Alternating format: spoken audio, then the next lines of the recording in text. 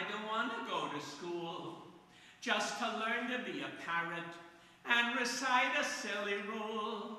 If growing up means it would be beneath my dignity to climb a tree, I'll never grow up, never grow up, never grow up. Not me. I won't grow up. I don't want to wear a tie. And the mysterious expression in the middle of July.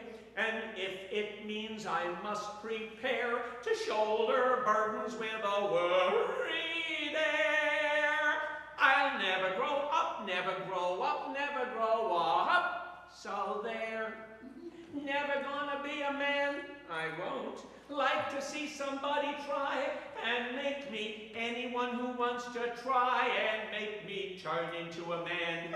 Catch me if you can. I won't grow up. Not a penny will I pinch. I will never grow a mustache, or a fraction of an inch, 'cause growing up is awfuler than all the awful things that ever were. I'll never grow up, never grow up, never grow up. No, sir, not me. So there.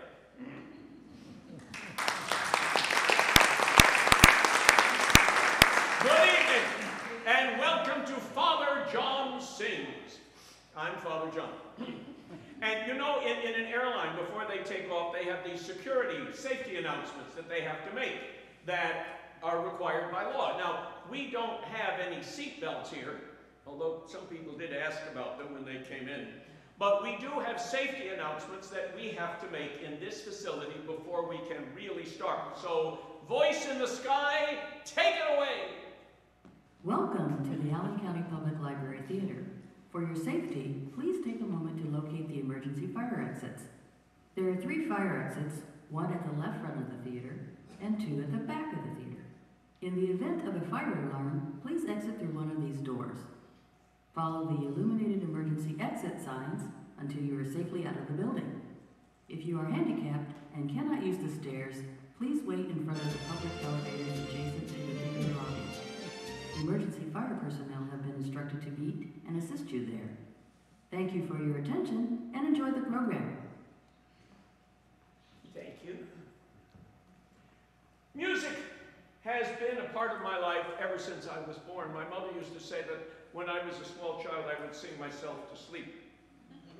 True. My father's family was from Schenectady, upstate New York.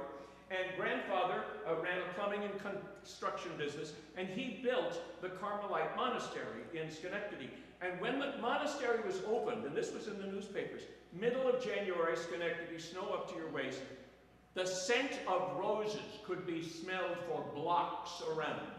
Well, my father took over when my grandfather died, and he ran the business, and he used to say with a certain amount of pride, "Only 3 men are allowed into the cloister of the Carmelites, the bishop, and the doctor, and the plumber."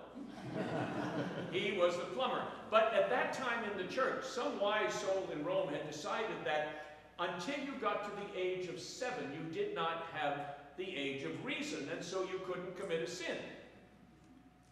Now, I don't know if you remember when you were like at 6, but that was a very silly thing. But what it meant was that since I was under 7, I could go into the cloister and visit with the Carmelite sisters, who could remember my father singing at Mass for them many years before.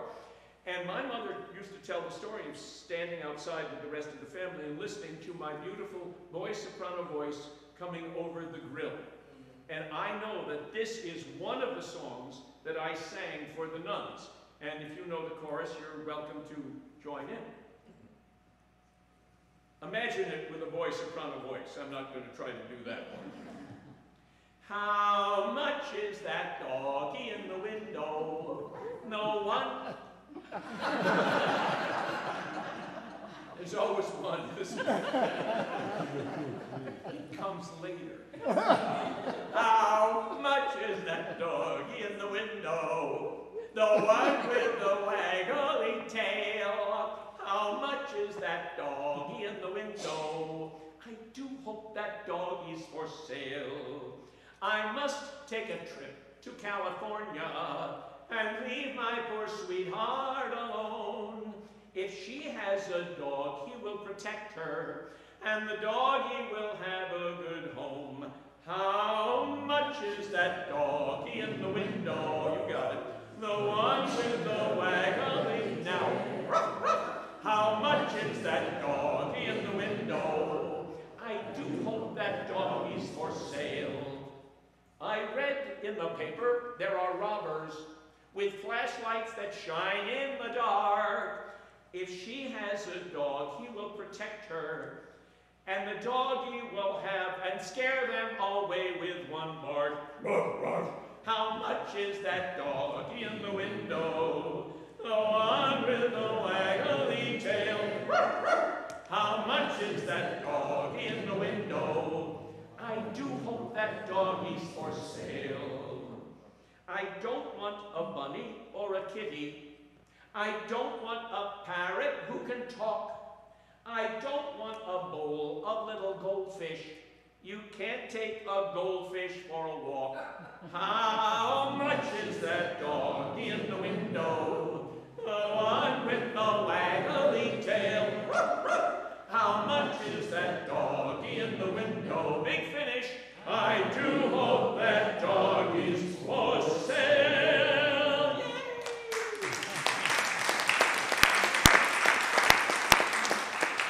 Through no fault of my own, I was gifted with a voice, soprano voice, and it was apparently quite lovely. There are a couple of recordings of it still around. And when people used to come, you know, to visit the great cocktail parties, my parents would drag me out and dust me off, and I would sing. I sang at Radio City Music Hall for the Christmas show one year, back in the days when it was a vaudeville house. You had the movie and the Christmas show and the nativity scene and the orchestra and the organs coming out from the walls. And we did like 6 shows a day, you know. I was a guest artist with the Columbus Boy Choir School. So I've been singing most of my life. And I studied with some interesting people along the way, but in 1967 I met Charles Redding, who probably did more to influence my life than any other single human being. Charles was the assistant to Giuseppe De Luca, the great Metropolitan Opera baritone. And I studied with Charles from 1967 until his death in 2010.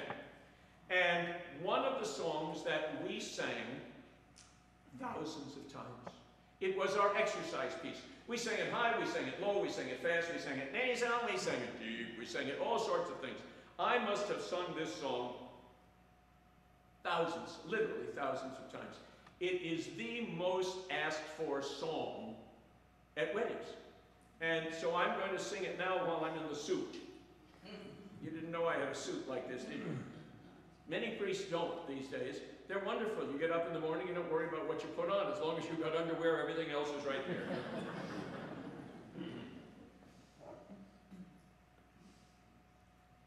Remember Jackie Gleason? Yeah. How sweet it is.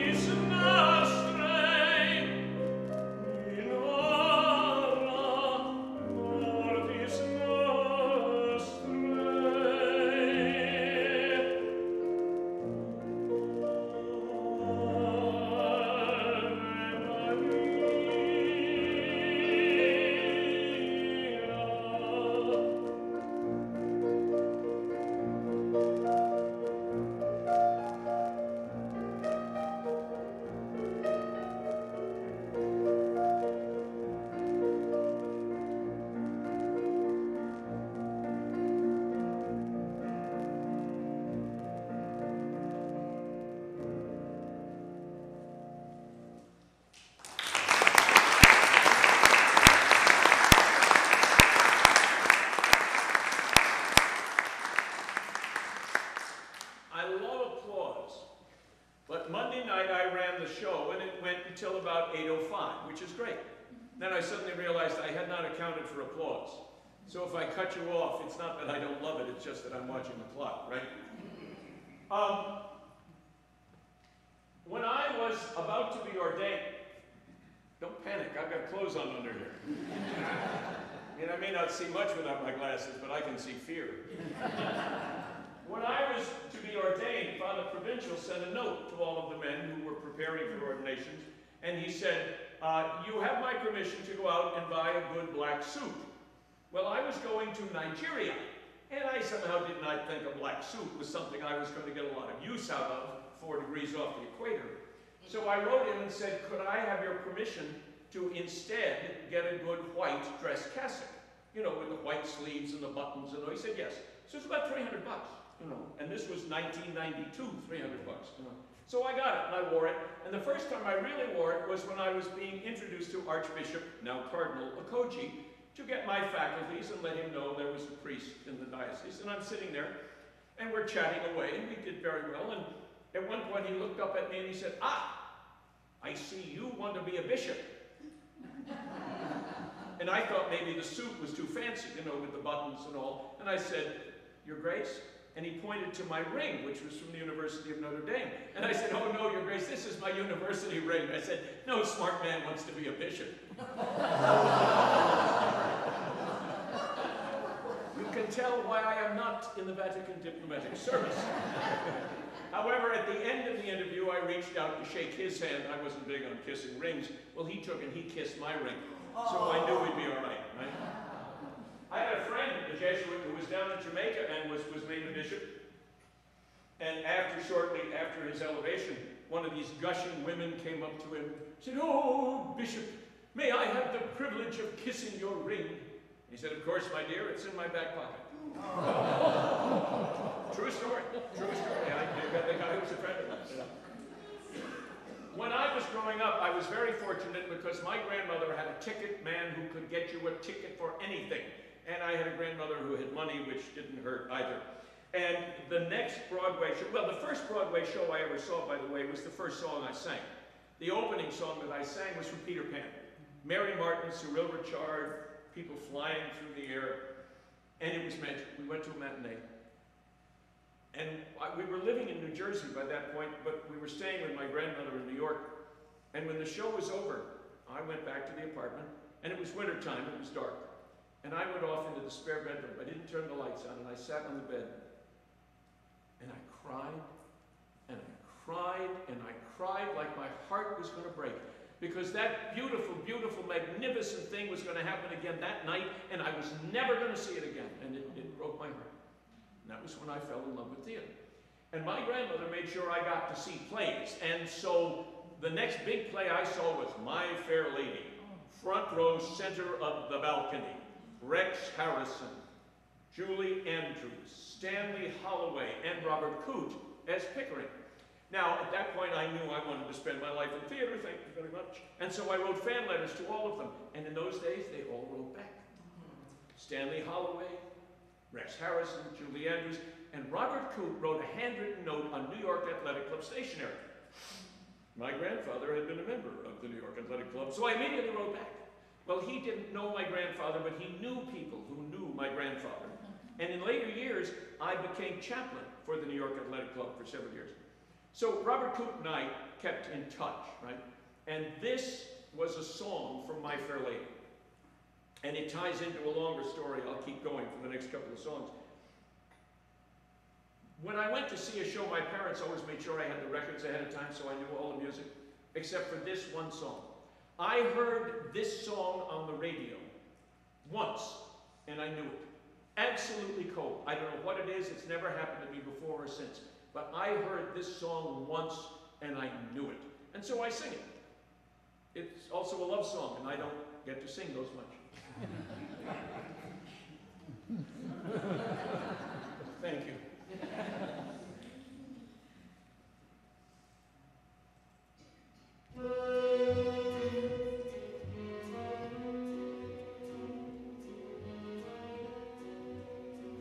I have often walked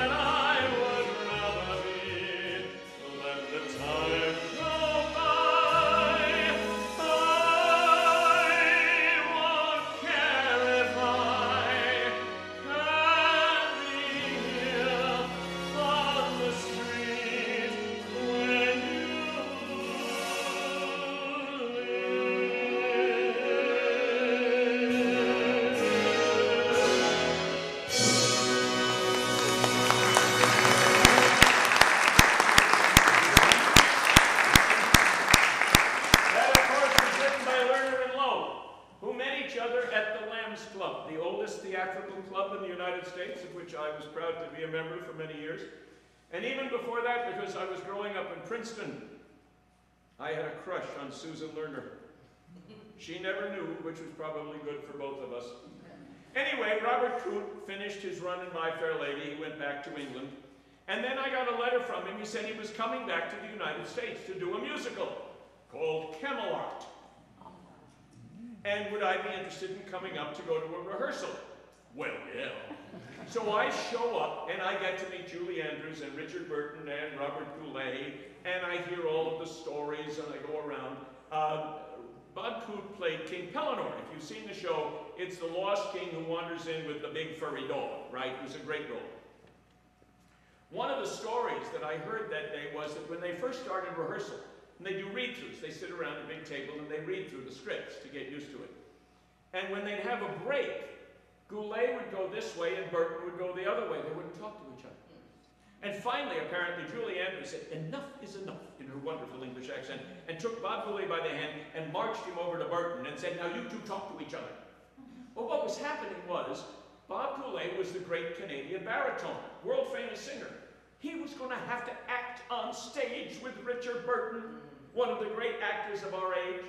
Burton, one of the great actors of our age, was going to have to sing on stage with Robert Goulet. They were scared of each other. This is one of the songs that Burton sang.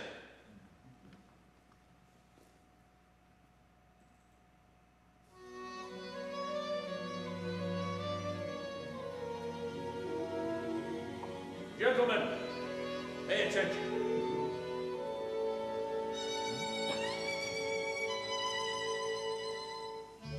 How to handle a woman.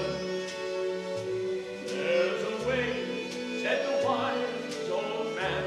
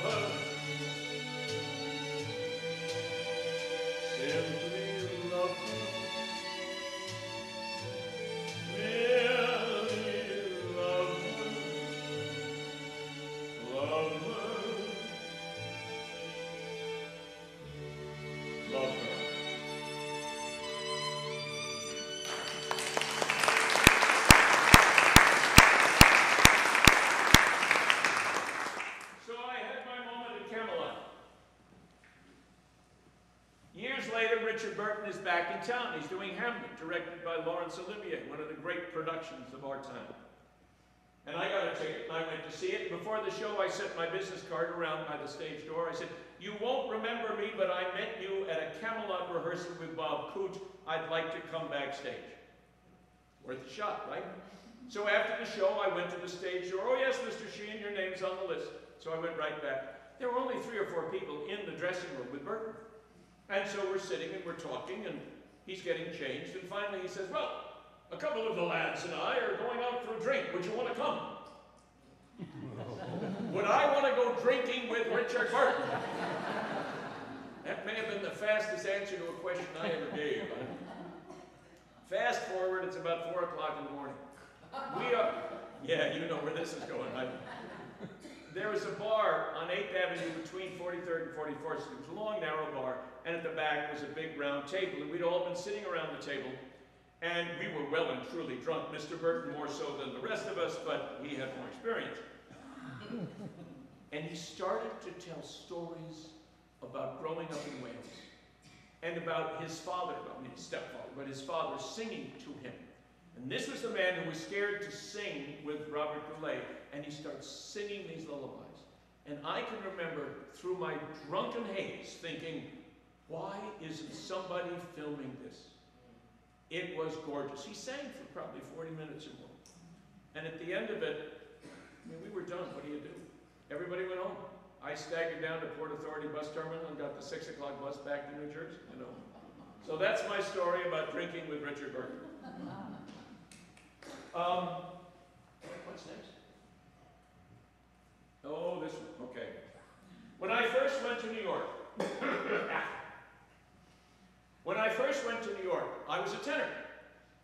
And I very quickly realized that I was a young actor and I was kind of short and fat. Well, tenors are heroes and lovers and princes. So I figured if I was going to work, I better develop middle voice and lower voice. And this was one of the great gifts that Charles Redding gave to me, was this ability to sing not only different notes, but with different colors.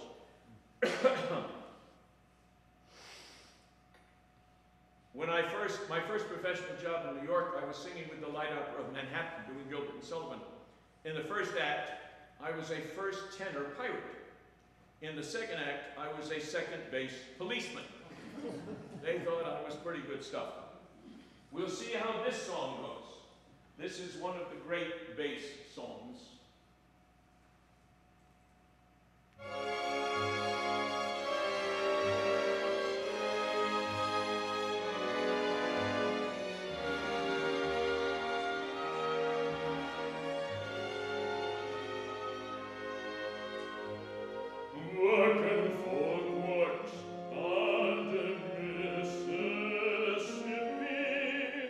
We do the work while the white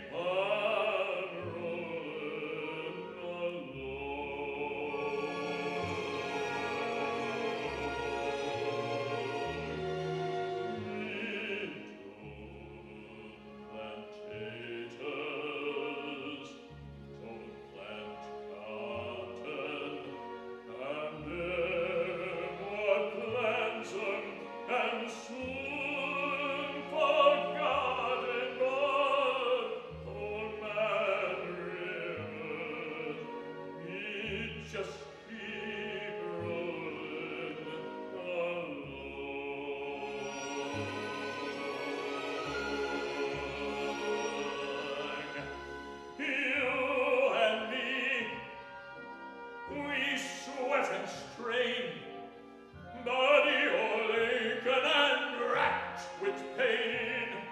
Lift that barge, you toast that bale, you get a little drunk and you lands in jail.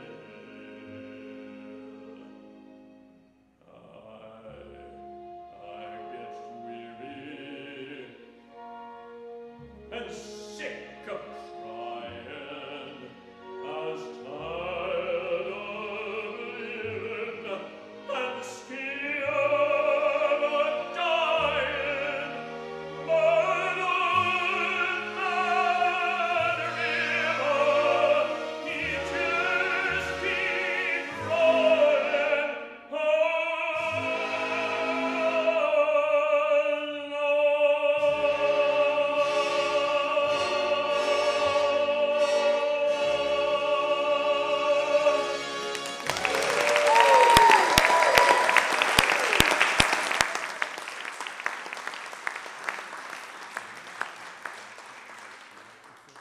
Pretty good for a tenor.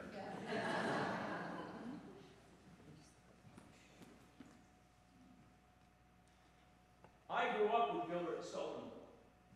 By the time I was in 5th grade, I knew all the patter songs. I was walking around grammar school with erasers between my back teeth so that my lips and gums would learn to go faster so you could get all the words out. Of course, I had a mother who, when she was in school, was taught diction. They put a pencil between their teeth and they had to recite. And one of the poems they recited we thought was very funny as children. It begins, Austrian armies awfully arrayed, boldly by battery besieged Belgrade, Cossack commanders cannonading come, dealing destruction, devastating doom, every endeavor engineers essayed for fame, for fortune, furious fighting fray, with a pencil between your teeth. Every word of each succeeding line begins with the same letter of the alphabet. Imagine writing that sucker. Anyway, when I got to New York, my first job was Gilbert and Sullivan. And I love Gilbert and Sullivan because if you're a funny little man actor, there are lots of roles for you to do. Gilbert and Sullivan is full of funny little men. Now this song is from the Mikado. Can't do the Mikado anymore unless you have an old Japanese cast, but it's a wonderful little operetta. And in it, Koko is the tailor. He's also the Lord High Executioner in the town. And he's going to have to cut off the head of the second trombone, who is actually the emperor's son in disguise. Now, if he can get Kadishaw to fall in love and marry him, then the plot is resolved and everybody lives happily ever after. And this is a song that Koko sings to Kadishaw to try to persuade her that she should marry him. I forgot I had to turn the machine on.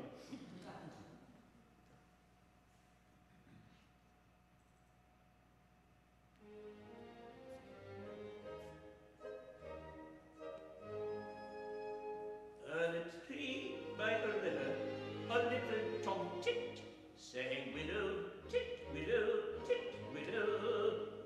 And I said to him, Titty bird, why do you sit singing widow, tit, widow, tit, widow?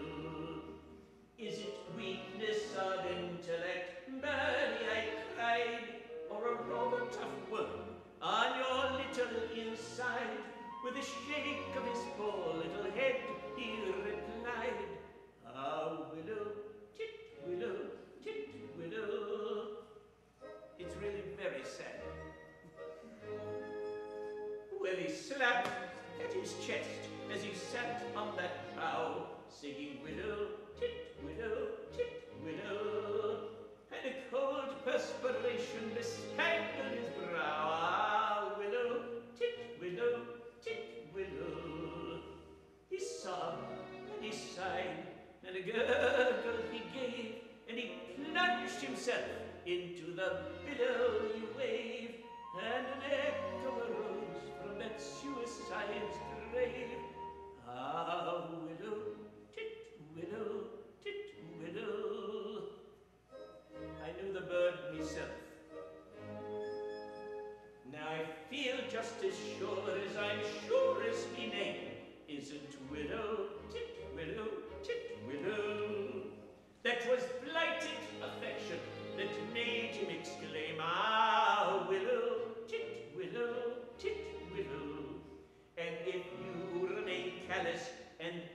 assurance, I shall perish as he did, and you will know why.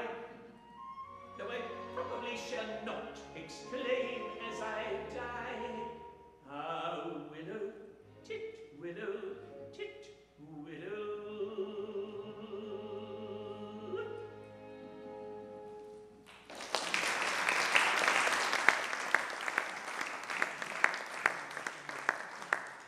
In case you're worried, Ken Shaw did marry him and they all did live happily ever after. I sang this song in a bar once. I was doing a show in a bar. And I said, and now I'm going to sing an operatic aria. Now. I said, no, guys. No. You know this one. What? I said, look, when the music starts, you're going to realize you know it. Think Bugs Bunny.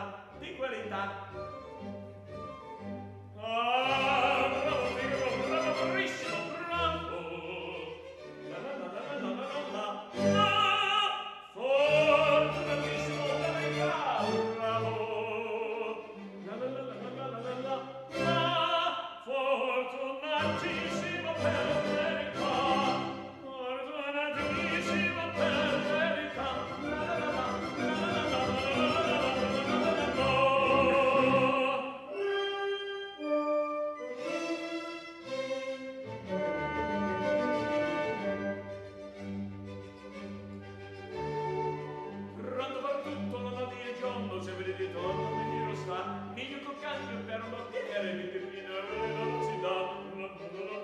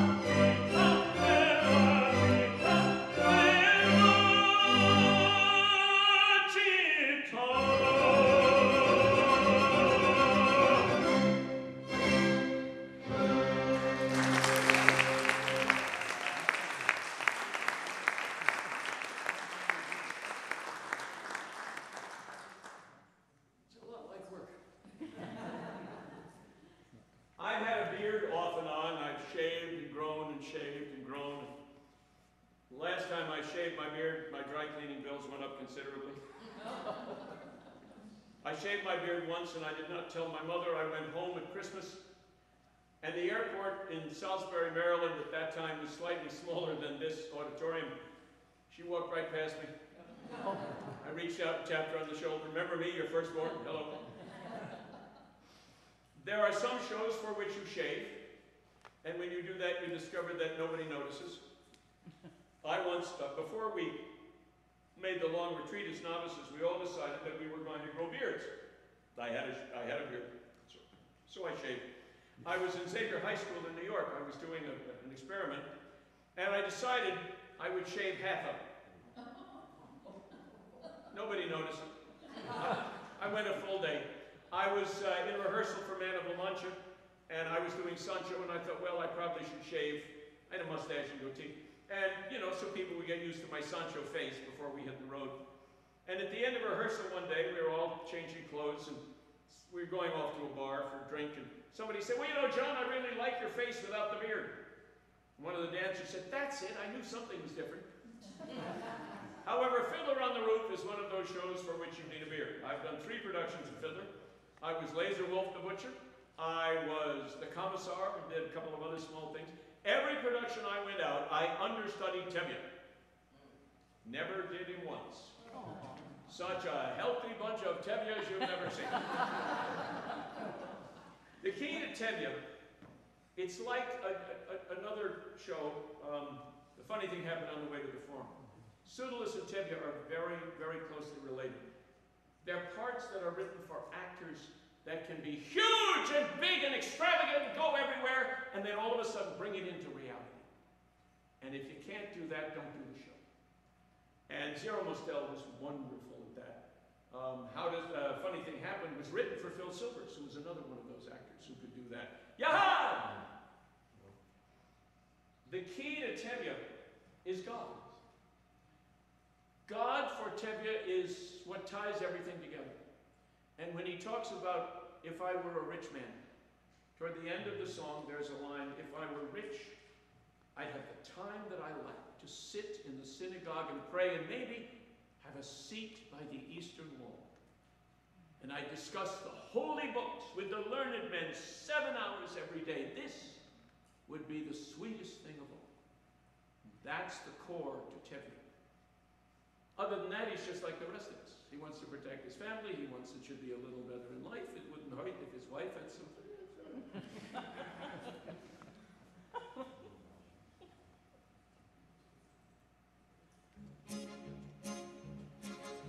If I were a rich man,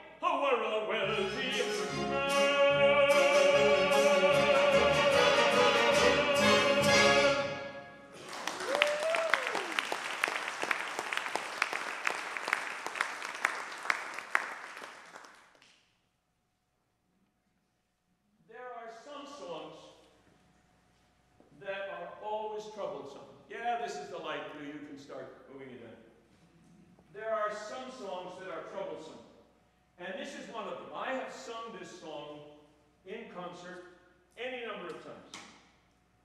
And I always have trouble remembering the words. And my grandmother, my father's mother, was a great singer. And she was so good, they wanted her to sing at the Metropolitan Opera. Gadi Kazaza was the head of the opera at that point. And my grandfather said, no, a woman only sings at church or in the home. And so she did. She sang at church and she sang at home. Now, John McCormick, the great Irish singer, loved to sing with my grandmother. And he would take the train from New York up to Schenectady. And at the 11 o'clock Mass at St. John the Divine Church, the two of them, after Mass, the Mass was over, and everybody would settle back into their seats. And John McCormick and my grandmother would sing for an hour. And they had printed programs for this. One of the things about John McCormick, oh dear, well, we'll see what happens. I was going to tell you the story about John McCormick. One of the things about him was when he was first starting out as a singer, he was on stage and he forgot the words. And it so traumatized him that any time he sang a recital, he always had the words in his hand. And I was going to tell you that story and explain why I was holding the words for this song. I left him backstage. Well, if there are any opera fans in the audience, we'll see what happens. This is a song from La Traviata. And in the second act, the father sings to his son, who is carrying on with a notorious woman, and the father is not pleased. Now, the woman actually is quite good, but he doesn't know that.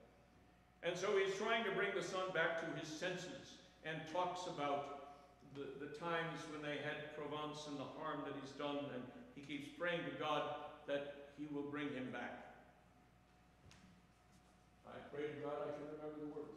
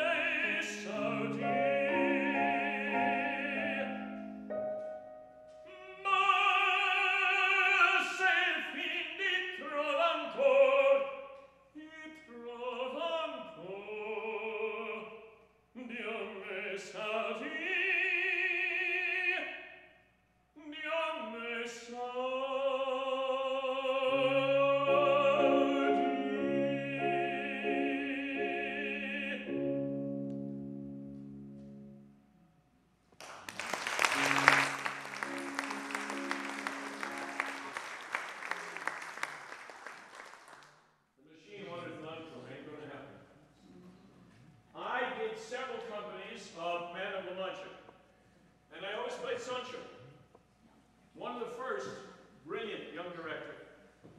And at one point in rehearsal, he took the man who was playing Cervantes and Don Quixote, and he took him off and he said, look, we're going to work on the impossible dream today. And this is, of course, a dream song for a baritone. You plant yourself down stage center and you sing the impossible dream. He said, no.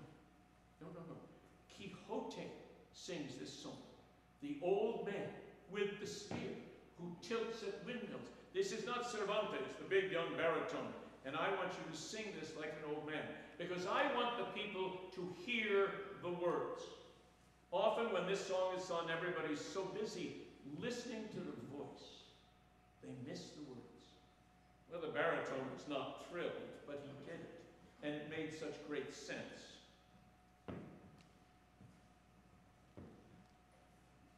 By the way, you know what this is? I'd forgotten that I had this. This is a Pavarotti nail. There's an old Italian opera tradition, and Pavarotti was wedded to it. He would not go on until he had found a bent nail backstage. And every opera house around the world, there was one technician whose sole job was to make sure there were enough bent nails that Pavarotti would find one. And this is a Pavarotti nail from the Metropolitan Opera House.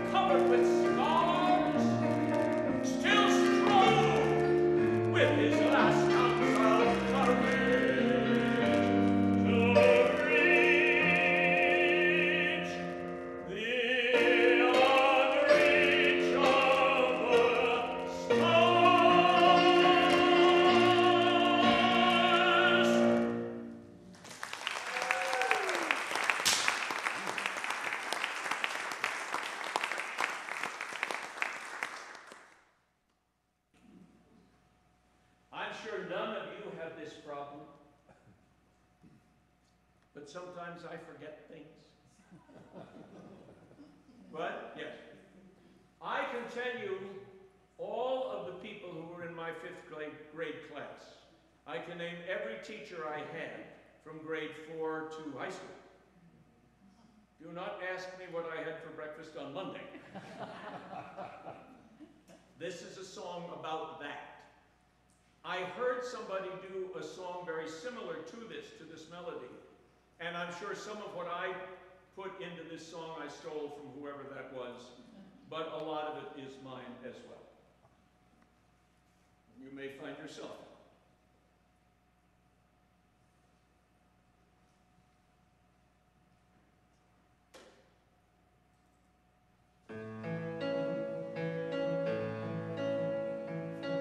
Midnight, I wake up and remember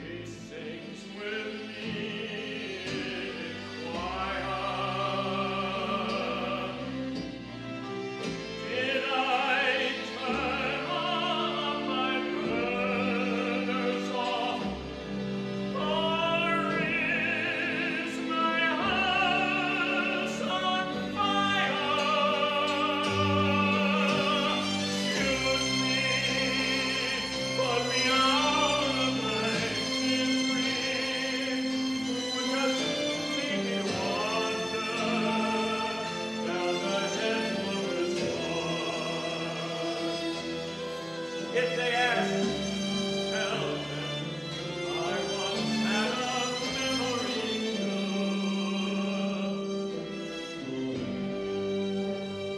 What was the question? I forget.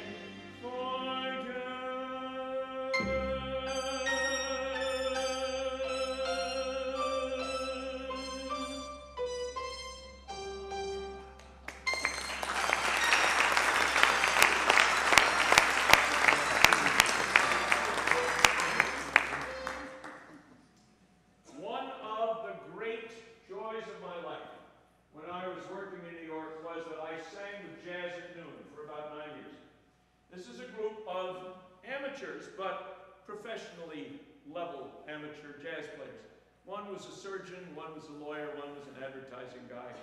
But they met every week, and had met for years and years and years, to get together to play jazz for a couple of hours on a Friday afternoon, hence Jazz at Noon. And I got to be the singer. Les Lieber was the director of the group. I wrote a song for his 100th birthday. We had a 3-hour concert. Some of the great jazz players from all around the area, and New York has got some great jazz players, came to play with Les on his 100th birthday. He played sax for 3 hours. Occasionally he'd sit down. One of his claims to fame was that he shot a golf score lower than his age. I asked him about that. I said, Les, is this true? He said, yeah, I was 84, I shot an 82. I've never shot an 82 in my life. Maybe when I'm 84. But this is a song that I used to sing with them, and I thought I'd dress for the occasion. That's the moment. This way.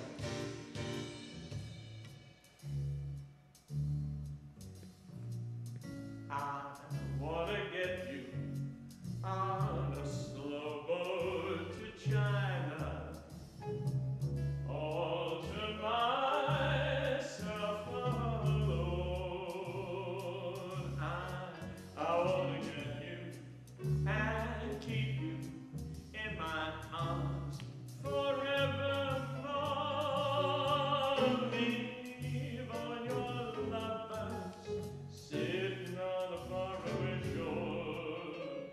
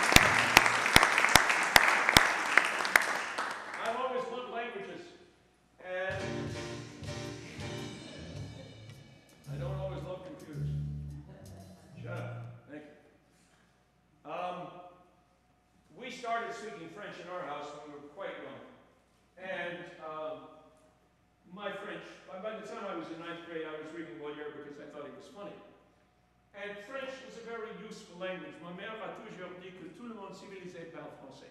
My mother always used to say, the civilized world speaks French. Everybody speaks French. I did my sophomore year at university in Innsbruck, Austria. And during our semester break, I was riding across the southern part of France in a train. And it was a local, and it was pretty much all day. It was an interesting day to do it, because it was the day de Gaulle announced that he wanted all of the NATO forces out of France. And so people would come into the car, and they would discover I was an American. You know, these were the European cars with little compartments, like Hogwarts, right? And I got to practice my French a lot that day. Well, at one point, this very old man came in with a nurse.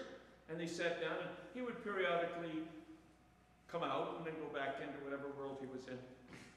I was standing in the corridor at one point watching the world go by, and he came out, and he was in one of his coherent modes.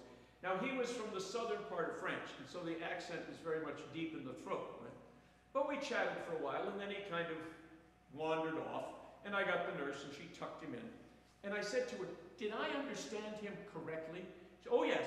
When he was a young man, he had helped build the Eiffel Tower. Oh. Thank you. This is why my mother said you should speak French.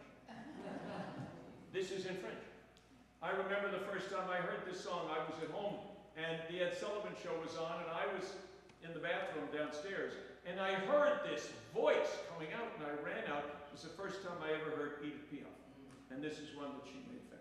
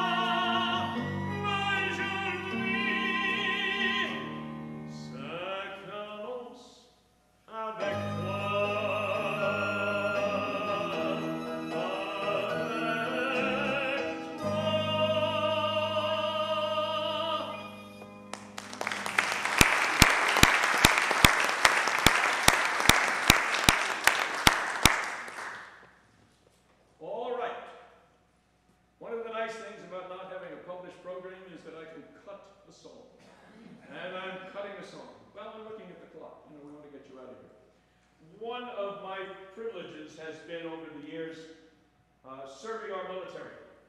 I am currently National Chaplain for the Catholic War Veterans and for the National Association of Blind Veterans. I have been chaplain on a military base. I have done several special projects for Marines, both overseas and in New York City.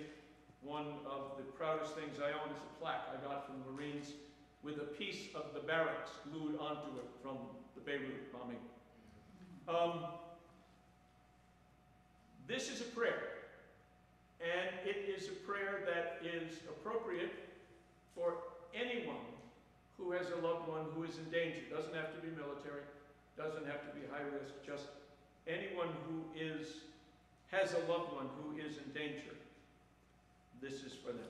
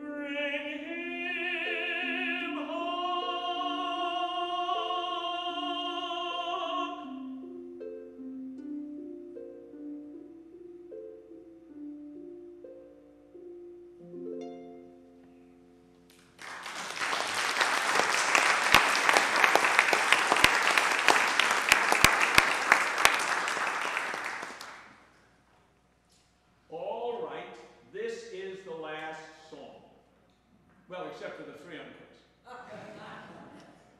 And before I sing it, a couple of announcements. The first is, when it's all over and you leave, please take everything with you. If you don't want to keep your programs, you will not hurt my feeling. There is a wastebasket as you leave the building. In your programs, there is a slip of paper in the center section. And it has a space for your name and for your email, and what 2 songs you would like to hear me sing at my next concert. Now, please don't pick songs I sang at this concert. I mean, the first time I did this, that's what people did. They say, oh, I want to hear the Ave Maria again. You know, I try not to repeat, because there's so much literature out there. So pick 2 songs. I will not look at the slips until I have decided on a program. But if I pick songs that you have picked, you get a free ticket. And if you pick 2 songs that I picked, you get 2 free tickets. And even if you don't, you will get advance notice of my concert and a nice discount for coming back. So there you are. There are pens outside, and there's a box. and you can put your slips into the box. You can also put money into the box too, but it's really 4 slips. You don't have to put money in the box. But remember, if there's any profit in this adventure, and I think there will be some, it all goes to St. Vincent de Paul, which is a marvelous organization. And, you know, it's a widow's mite, but it's a nice little mite. And so, hello, yes. So take papers. If you see paper, even if it's not yours, please take it. If there are uncollected seat reserved signs either next to you or behind your back, please take them with you so that there's nothing left. The library has been very good to us, and if I have to walk the rows anyway to be sure there's nothing left, so please take them with you. As you leave, there are cookies. Everybody gets a cookie. And if you look carefully at the cookie, it has my face on it. It takes the old expression, eat me, to a whole new dimension. In fact, there are 2 different kinds of me on it, so pick the face you like the best. I don't know. They're really good cookies. It's kind of a novelty, but they taste really good. So let's see. Clean up after yourself. Eat the cookies. Put the slip in the box. Oh, and do me a favor, would you? I mean, I'm an unknown quantity. Nobody knows who I am. That's why I put YouTube links on all my publicity. Over the next week or 2, be sure to tell all your friends what they missed. You know. Now, the library is filming this, and it will be on their APC station network, however that works. I don't know. If I do know, I'll try to let people know. Although you've seen it, why would you want to see it again? I'm dying to see it. You know, see what I said. This is the last song, and it connects to the first song. Remember, the first song was from Peter Pan. And I was so in love with theater that night, I just thought my heart would break. I said, and it was true, that when we get guests, my parents would dust me off and I would go out as a boy soprano and sing. You know, I sang at Radio City Music Hall. I was an understudy for AMO when NBC was doing live broadcasts. Well, my father was in television, and at one point then he was in advertising, and he had the Texaco account, and so one of his jobs was to take people to the Texaco box for the Metropolitan Opera. And we had all sorts of people come to the house. Maury Amsterdam was an old friend. Art Carney would come over and play double piano with my father. And some of these people I knew and some I didn't. And apparently, Mary Martin and her husband had been at a cocktail party and had heard me sing. And her husband was the producer who produced Peter Pan. And he called up my father and he said, John, we're doing this production with Mary and Cyril Richard, and young John would be perfect to be one of the Lost Boys. My parents said no. They didn't tell me about this until after I graduated from high school. Now, I love my parents. I had a very good relationship with my parents. I really did. I seriously considered running away from home. The reason I didn't was that I thought I'd probably get away with it.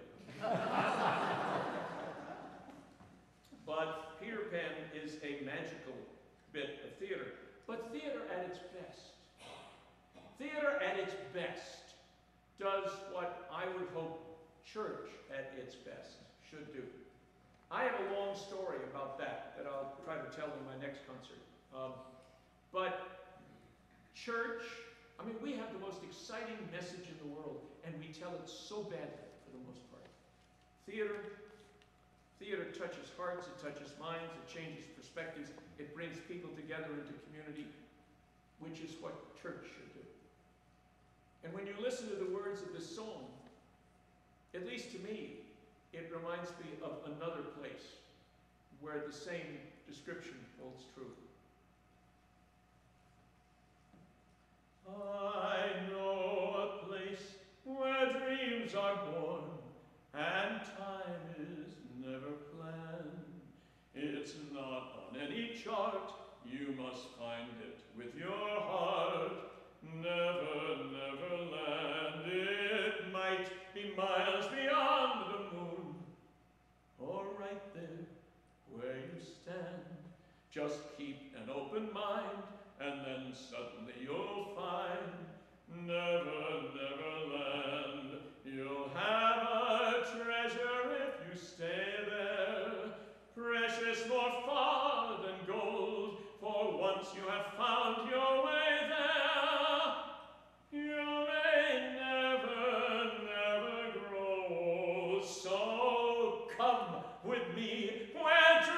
are born, and time is never planned. Just think of lovely things, and your heart will fly on wings forever in never, never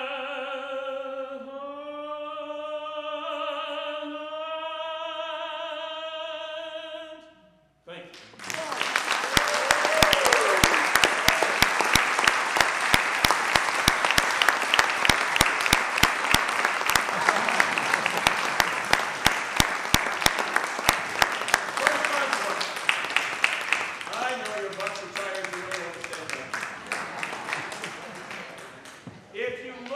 If you did invoke any of the links, you might have heard me do this in another concert in Jordan. This is Elvis Presley's favorite song. And in case some of you did do that, I'm not going to, normally I ask an audience if they recognize it, but you know the answer, so. But he was Elvis Presley, and this is an Italian folk song. And Elvis Presley couldn't sing an Italian folk song, so he put words to it. Turned out to be a great hit. I'm going to sing the Italian and see if you can twig to what the famous song was that Elvis helped create. Nella cosa una giornata e sole, un'aria serena dopo la tempesta, he knows, l'aria fresca come già una testa, che bella cosa una giornata e sole.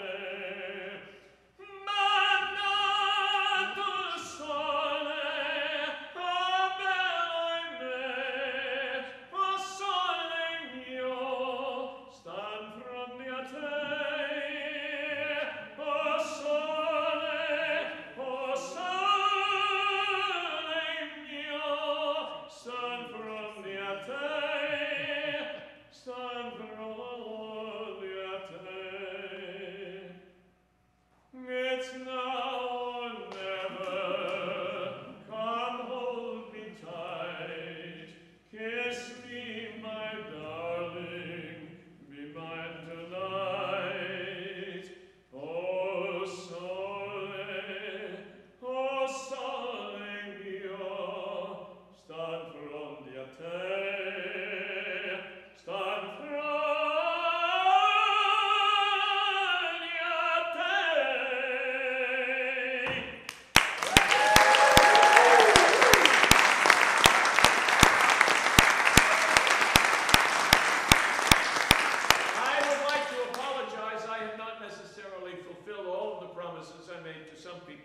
about songs I would sing tonight. I really haven't done any country songs.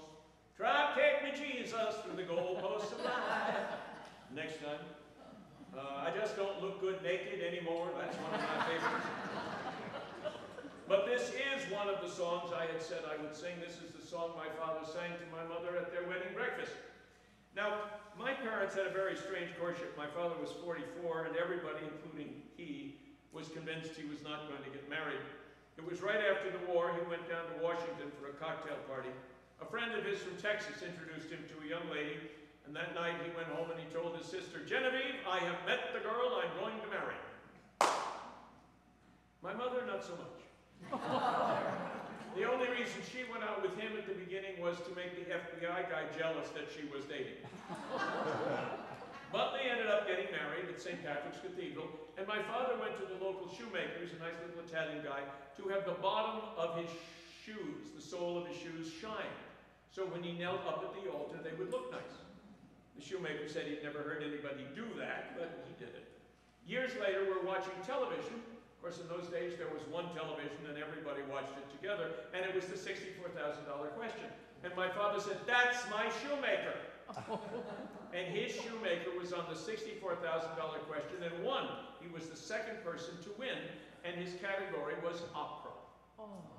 Now, trivia question, who was the first person to win the $64,000 question? What? Charles Van Doren. Nope. Joyce Brothers?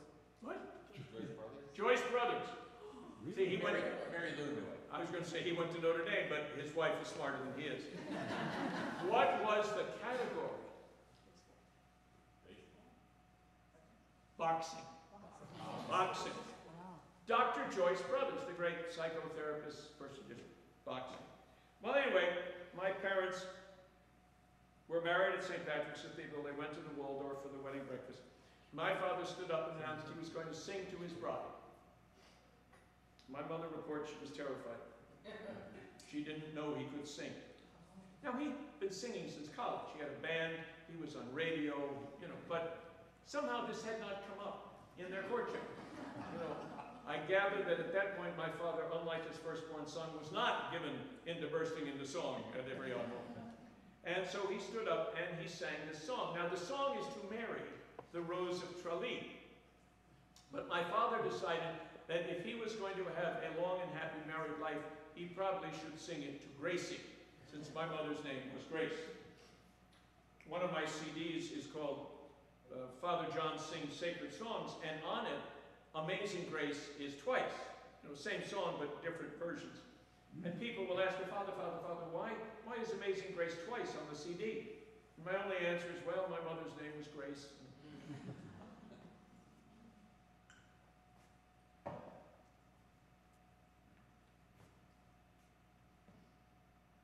I sang this once. I was booked to do an evening. It was St. Patrick's. And one of the good jazz clubs just outside of New Hope, Pennsylvania, booked me and a pianist to do an evening. I did like 4 sets. And my mother came. And she's sitting at the table. And I start to sing this song, and I realized it was the first time I had sung it since my father died. Almost didn't get through that one. The pale moon was shining above the green fountain.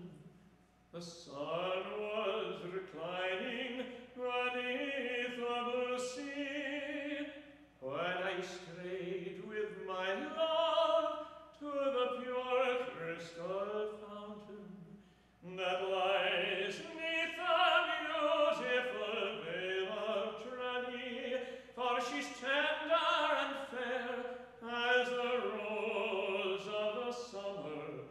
That was not her beauty alone that won me. Ah, no, 'twas the truth in her eyes ever shining that made me love Gracie, the rose of Trani.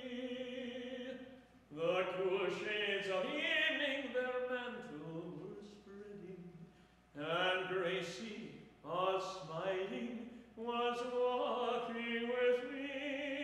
The moon through the valley her pale rays were shedding, when I won the heart of the rose of Trani, for she's tender and fair as the rose of the summer, but is not her beauty alone that wins me. Ah, no, 'tis the truth in her eyes ever shining that makes me love Gracie, my rose of Trani.